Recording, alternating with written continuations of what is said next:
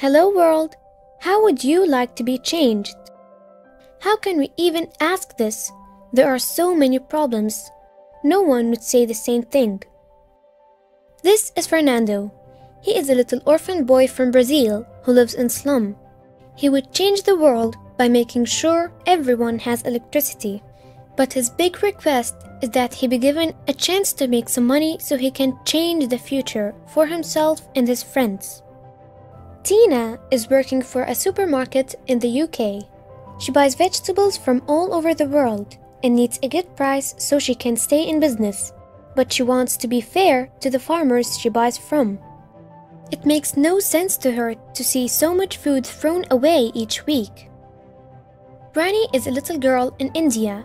She would have a well in her village for clean water. And the road to her school would always be clear. Weather patterns have changed recently, so nobody knows when the floods are coming. Amal is in Somalia. Illegal trawling and chemical pollution in the oceans means he can't catch any fish, so he's got no job. Amal just wants to feed his family again. And Eugenie, she's an old lady from Louisiana, USA.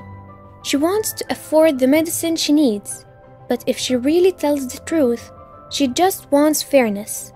Her whole life been unfair because she is a woman and because she's black. How should you change the world? The question our governments have been asking for a long time. They talk and talk and talk for many years because, like I said, nobody says the same thing. But then, despite their differences, they did it. They agreed on new goals. They called them the Sustainable Development Goals. And they cover all these things for everyone.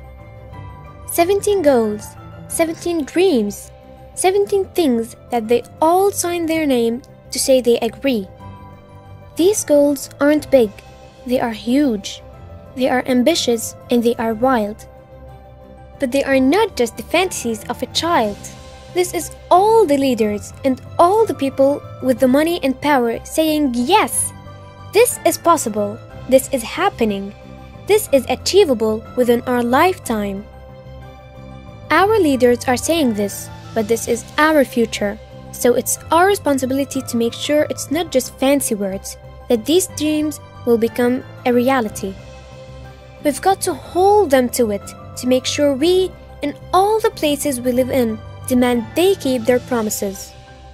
We've got to join together. We've got to make some noise because this is our future. It's the one we all want.